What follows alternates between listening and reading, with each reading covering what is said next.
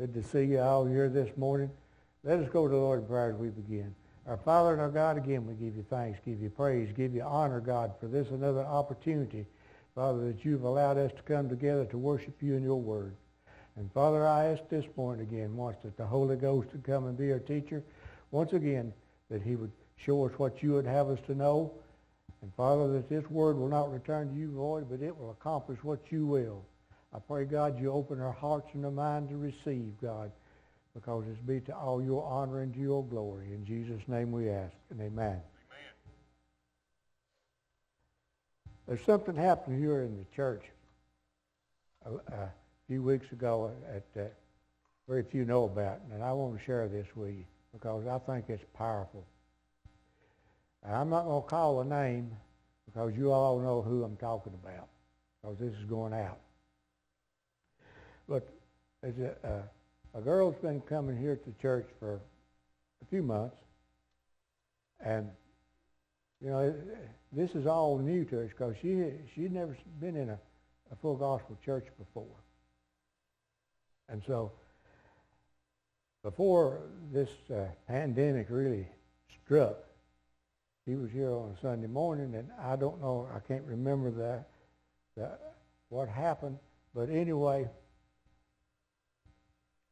I had my prayer shawl in my hand.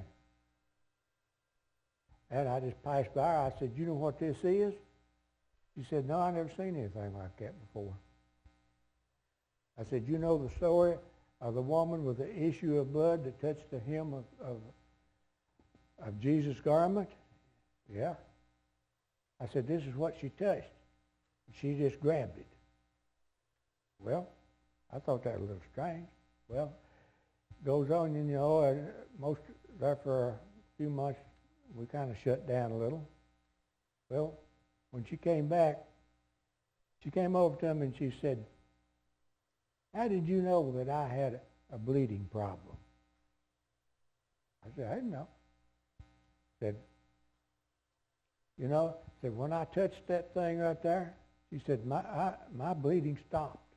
Praise the Lord. Now, you see, we, as I've talked so many times before, we don't know the Jewish customs and the things that God has laid out for us to do. But there's a lot of power in the prayer shawl. Because the Jewish people believe that the seat, this is these tassels right here, they believed that had healing powers of a rabbi. A rabbi that wore those, they thought that if they could touch the seat, they would be healed. And you see, the thing that I want to say about this situation was, that girl just had a childlike faith. That's what she said. See, that's the danger of going to church in one sense. If you go to a church and they denominize you and tell you God don't do this and God don't do that and the other, you know, you're ruined. You've heard Pastor Bill talk about when he's on the street. These people with HIV come out and by faith instantly was healed. Doctors couldn't do nothing about it, but God did. Amen. You see, that's the kind of faith we got to have. Jesus said, unless we become his children, we'll not enter the kingdom. A child believes what its father told him. So if we're going to have God for our Father, we better believe what he said. Amen. Because he's going to do exactly what he said. Amen. You know. So, and another point I want to make on this too. I had no idea that girl had a problem. You see, when you're walking in the Spirit, God will lead you somewhere to do something for somebody, and you'll never know it. Amen. You know, but that's the reason why, you know, that when we're out here in our everyday life, we don't know who we're going to pass by or who we're going to talk to. You could speak one word to somebody and change their whole life. Amen. And never know it. You know. So, well, we'll go into our lesson this morning. We're in Romans, the 8th chapter, and the 16th verse. I want to start right there. Paul said, the Spirit itself bears witness with our spirit that we are the children of God. And if children, then heirs, heirs of God, and joint heirs with Christ, if so be that we suffer with him, that we may also be glorified together. You know, he said there, if we suffer with him, we will be glorified together. Paul said in 2 Timothy 3:12, all that will live godly in Christ Jesus shall suffer persecution. In the Greek dictionary that I use, it said that persecution would not be a violent persecution. And you know, when you come to a church like this, you're going to be persecuted by the religious people because they don't believe like we do. You know, we just believe what God said, and that's all. They say, well, we believe it, but we just don't believe it hardly that. Yeah, you got to believe it exactly like God said it if you're going to get the promises that God has given us. Amen. You know, you can't pick and choose the verses that you like. It's the whole book. You know, but I also too.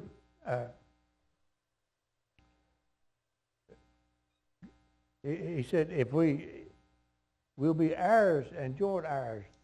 I mean, that's something that you're going to get as much as Jesus Christ. You equally share with Jesus Christ the promises that God has made if you are a child of God. And the only way you know that you're a child of God, they said, the Spirit bears witness that we are of him. Amen. You know. So, let's go on to verse 18 here. He said, for I reckon that the sufferings of this present time are not worthy to be compared with the glory which shall be revealed. In 1 Corinthians 2, verse 9,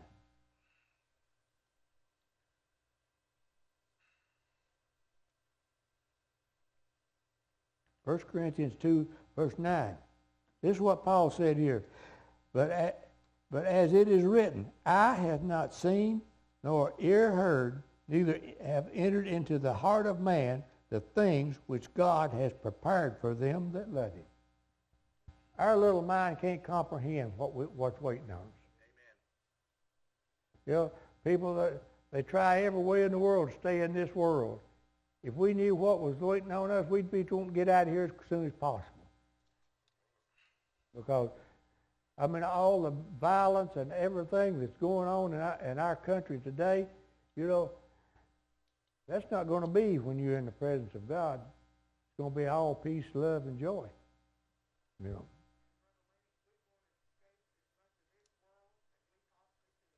Yeah.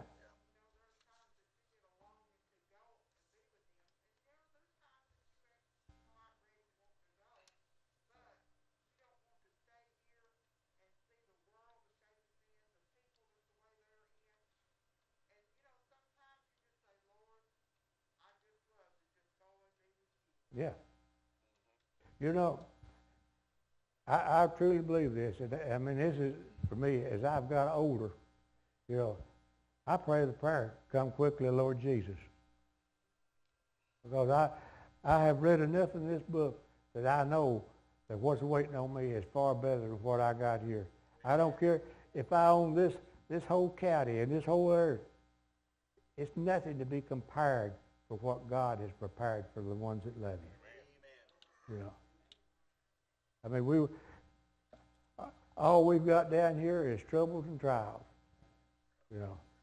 People say, well, I'd like to have this thing or that thing.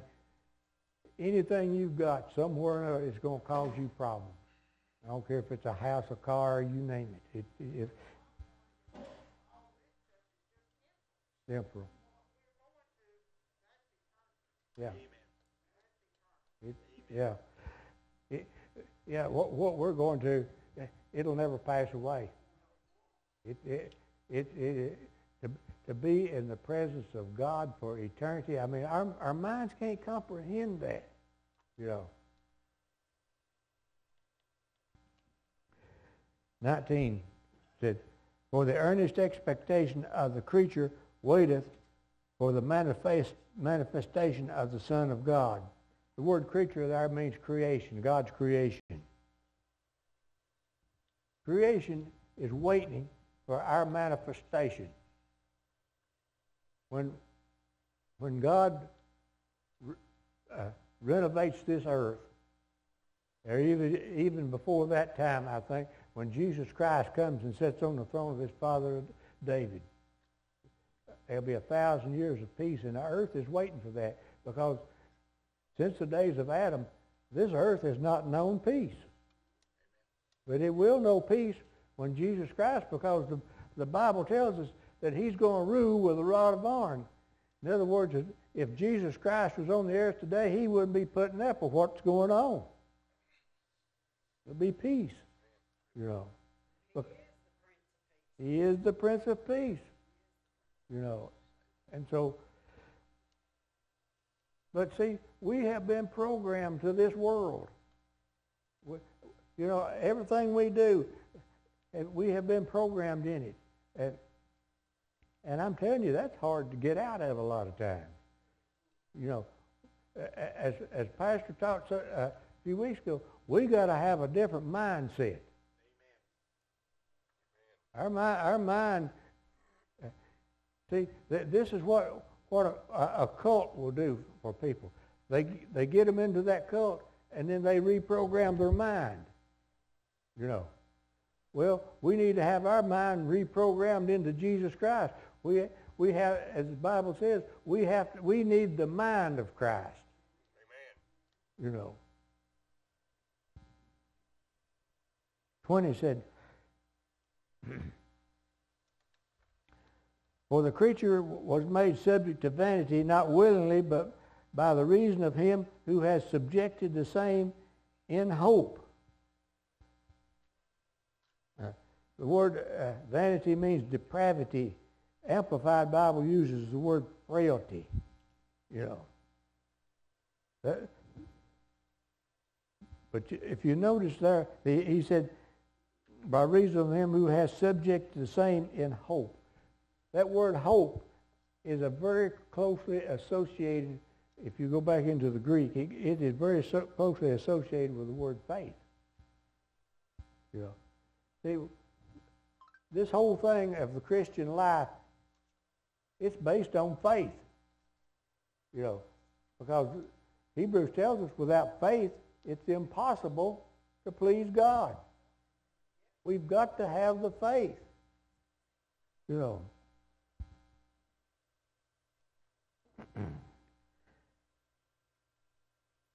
21 said, because the creature itself also shall be delivered from the bondage of the corruption into the glorious liberty of the children of God. In other words, creation itself is going to be delivered from all this corruption and everything that we're having today. You know, it's going to be delivered because the children of God are going to be Christ-like.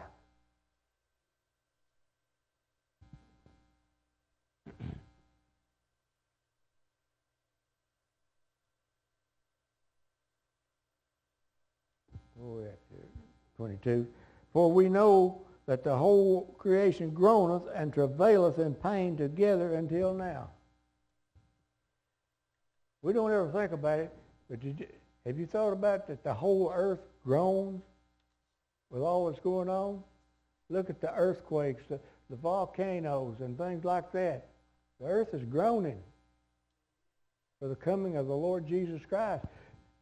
You know, have you ever noticed a lot of times if there's a bad storm coming up, animals know it a long time before you do? Yeah. Yeah. They know before we do. Yeah. Well, the earth knows that there's something better coming than we do. Yeah. They know it's going to be delivered one of these days. You know, because the earth has been here since God created it. They know who created. The earth knows who created it. It ain't these scientists that said some little boom happened and this and that and the other. You know how they go on with it. Man started out as a little snail or whatever and evolved into a human being, all that foolishness they talked about. No, man was created by God, and we are in the image of God.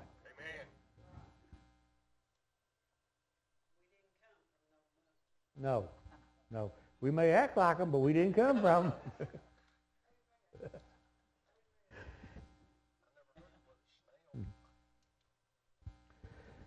Verse 23, it said, not only they, but ourselves also, which have the first fruits of the Spirit, even we ourselves grown within ourselves, waiting for the adoption, to wit, the redemption of the body. We groan within ourselves. When you're really in Christ, you'll groan within yourself of the things that you see going on. I do. I'm groaning for some people. I mean, as I've told you many times, most of the people, their problem is their mouth. Just listen to them talk. Negativity. They curse themselves by what they say about themselves. You'll have, Mark 11:23 says, we'll have whatever we say. Be careful what you're saying about yourself. I know Bishop Jakes one time, he said, what other people say about you won't make any difference. It's what you say about you that makes the difference.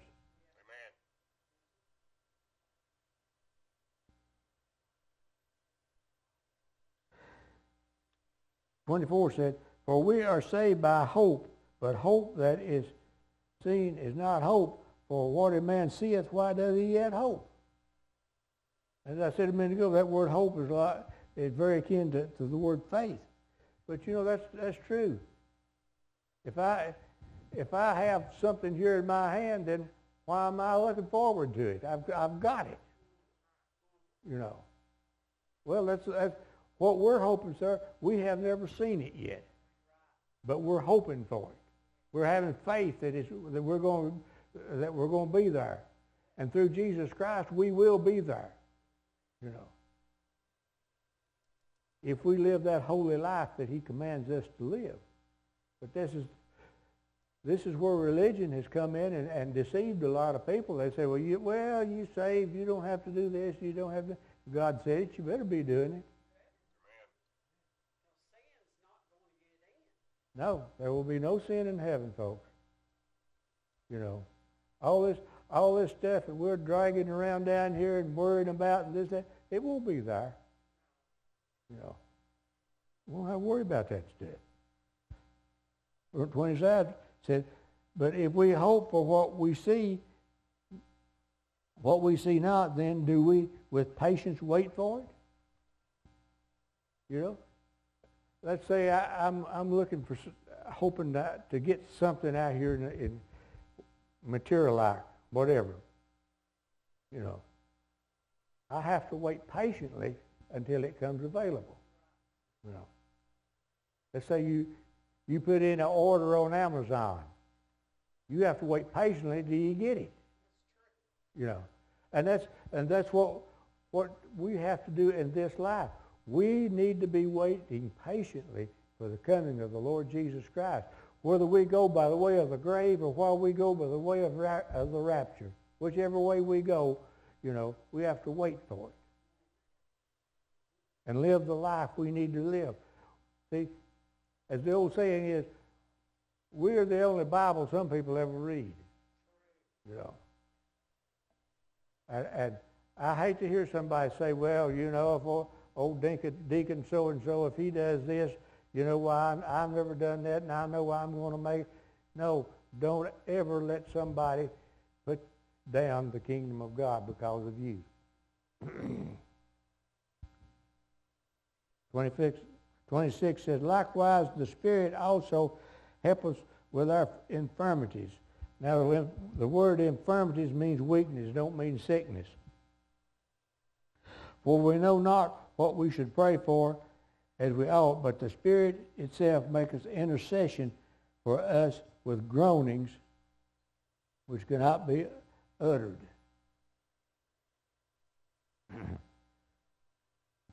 The word intercession, there's two intercessions in this section, and they're different Greek words. The word intercession right here means to, the Amplified says, to plead in our behalf. In other words, the Holy Spirit pleads in our behalf when we're praying. We pray for, see, He knows what is needed far more than I do. And so when you're praying in the Spirit, you don't know. But you're praying for something that's needed. You know, I've heard different times that people will be awakened, or maybe in the day, and somebody or a situation, just a name would come to them maybe, and they go to praying for it. Well, that person may be across the world somewhere, but you're interceding for that person on their behalf. You know. And it could be life or death. And most of the time it is, Joanne. It's life or death most of the time. When the Spirit gives you an unction to pray about something, a lot of times it is a life or death situation.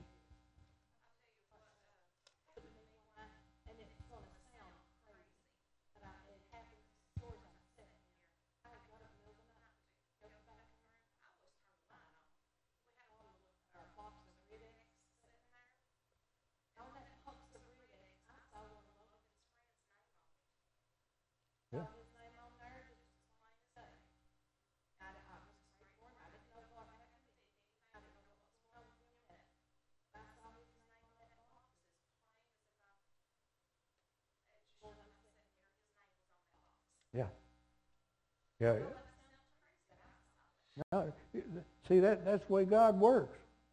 See, we think that everything ought to be just down the line. You know, it's like I was saying about the girl that got the healing for touching the parasol. You know, most people say, "Well, that's crazy. That can't happen." Don't ever count God out. That's the people's problem. As we say all the time, we're trying to put God in a box, and God's not going to fit in our box. You know. Yeah. Yeah. Well, you know, I've heard of people that will be in an airplane and lose the engine, and some of their relatives or some of their friends back home, all of a sudden they go to praying. You know. They didn't know what was going on. They just knew they needed to pray for this person. You know, so that's what the Spirit does for us. You know, see, the thing about the Spirit, He's not localized. He's worldwide. He can be over this whole earth in one at the same time. You know, but you know, so I think too many people think, well, He's only in the church house. You know, no. He's everywhere.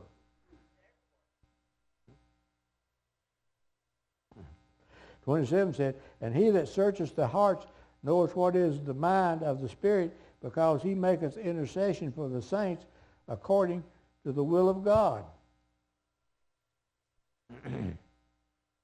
Now that word intercession there, I'll get my notes right here. That word means to deal with. The other one means, in the Greek, it means in behalf of.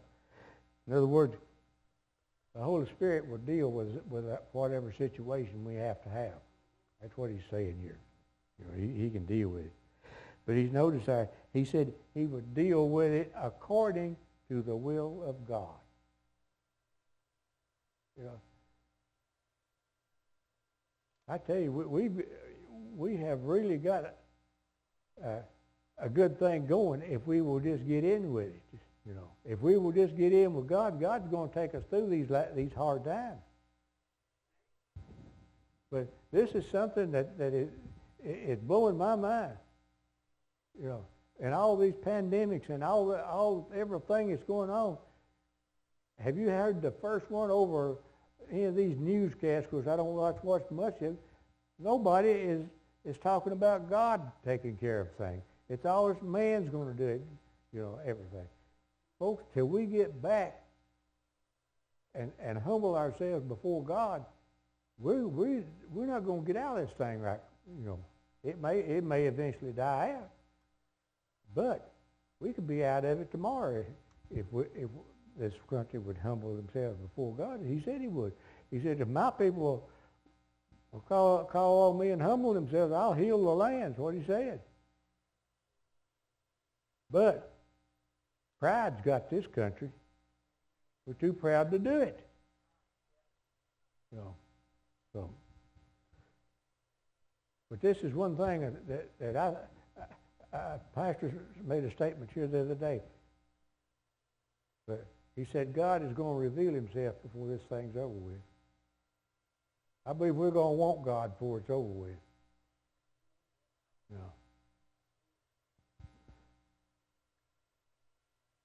Now here's a verse that our time's about it, but here's a verse that too many people, in my opinion, are taking this out of context, And verse 28 said, and we know that all things work together for good of them that love God, to them who are called according to his purpose.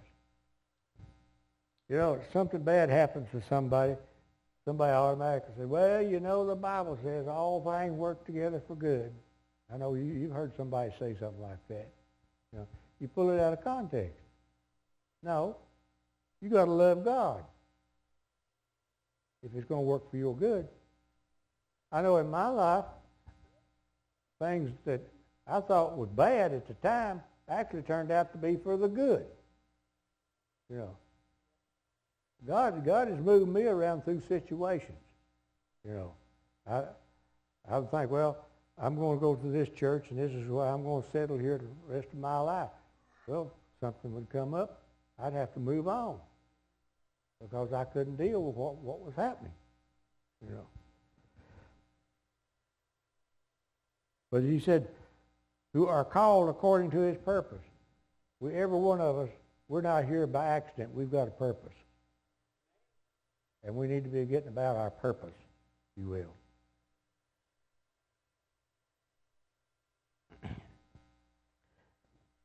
It said, verse 29 said, for whom he did foreknow, he also did predestinate to be conformed to the image of his Son, that he might be the firstborn among many brethren. There used to be an old doctrine that was pretty prevalent when I was a kid around this area of the doctrine of predestination. In other words, if God predestinated you to be saved, and if he didn't predestinate you, there was no way you could be saved. Well, that's totally against Scripture because Peter says it's not God's will that any should perish, but all should come to repentance. But that word predestinate means to determine beforehand. It's God's will that he has predestined all of us to be in the kingdom. But he has given man the free choice. I can if I want to, and if I don't want to, I don't have to. But he has told me the consequences if I don't. If I don't choose to be in the kingdom, then there's this place called hell that I will spend eternity. We're going to spend eternity somewhere. And it's not going to be on this earth all the time. It will be if you're in Jesus Christ, but if you're not in Jesus Christ, you won't. But he said there, we are to be conformed to be in the image of his dear Son. That is the will of God for everybody. We are to be like his Son, Jesus Christ. People say, well, you can't do that. Yes, you can. You can. Paul wouldn't have wrote it if you couldn't do it. It's left up to me. Do I want to do it or do I not? Is this world more important to me than him? That's the choice I have to make.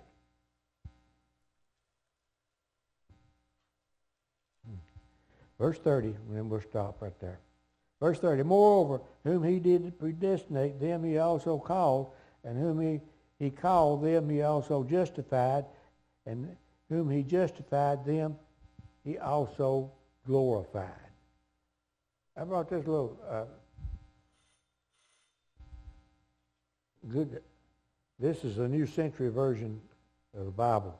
Let me read those two verses out of the Bible.